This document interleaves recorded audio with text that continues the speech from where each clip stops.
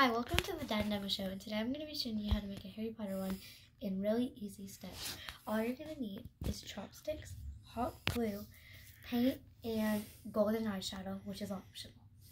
So first, you're going to take your chopstick, and you're of course going to warm up your hot glue, and you're going to start spiraling it, because your Harry Potter wand, as if you know in Harry Potter, it's customized to you. So you're just going to make it however you want. But you're spiraling it? Yes. Cool. You can do it however you like.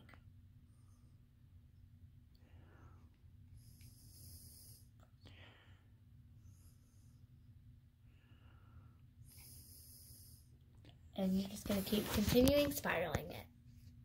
Very cool. Okay, so once you have your Harry Potter one all finished and spiraled, or whatever you would like to do with it, put to what you would like to do.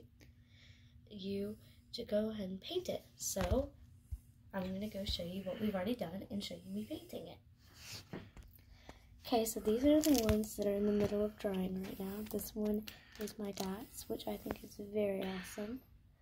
And this one is mine, which has the spirals. And we didn't do the bottom because we want to do it with black.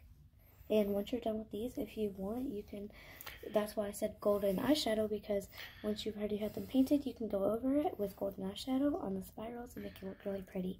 Or you could also use other paint, couldn't you? Mm-hmm. Different color paints or whatever. Just paint or whatever.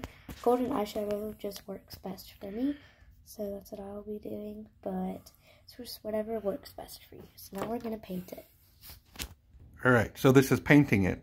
So see how easy it is? It's just back and forth or up and down strokes, whatever you want to do, because the paint's going to get in there, right, Emma? Yeah. And it doesn't have to be perfect, because again, it's exactly how you want it to be. It's personalized to your liking and how you want it to look. Why don't we show them what the finished one's going to look like, except for the bottom part, right? Yes. But the top part, let's show them finished. Okay, so now here's the Harry Potter one painted. Yep, and you know, another suggestion, if you don't want to do the bottom there, you could always take and put like duct tape or electrical tape. Be creative, do what you want to do. So this has been the adventures of Dad and Emma, acting goofy and ignoring common sense. Word!